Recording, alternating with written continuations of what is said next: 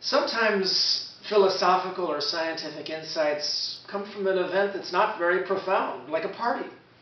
I remember at Caltech, oh sure, there were a lot of smart people around, some of my roommates and even some professors.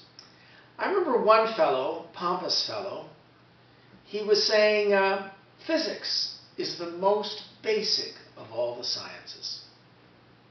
After all, it's how the universe works, right? Well, one of my housemates was a mathematician, and he wasn't about to let that go. He said, all your physical laws, your quote-unquote laws, are just mathematical models applied to the real world. As if the real world didn't matter that much. It didn't to him.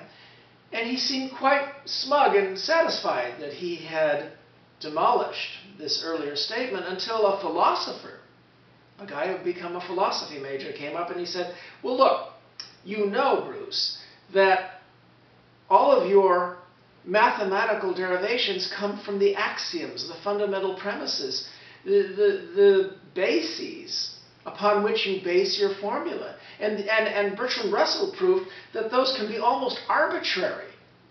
It's all a matter of philosophical choice where you start from. Philosophy is the most basic and general of things. And he seemed to have everybody convinced until a psychologist said, but wait a minute, where does all your philosophy come from?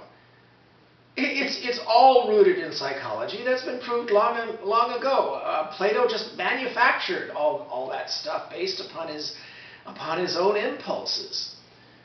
You could psychoanalyze him and derive it all. It's all mental.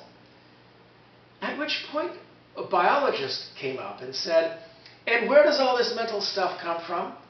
It's all in the brain, a biological organ that evolved over time to certain Darwinian needs. Obviously, it's all rooted in biology. To which the chemist said, and what is biology? It's just colloidal chemistry. I mean, look down at the level of the cell, the DNA. It's all chemistry. It's more basic than any of your more convoluted organs and all that. At which point the physicist said, are you all done now?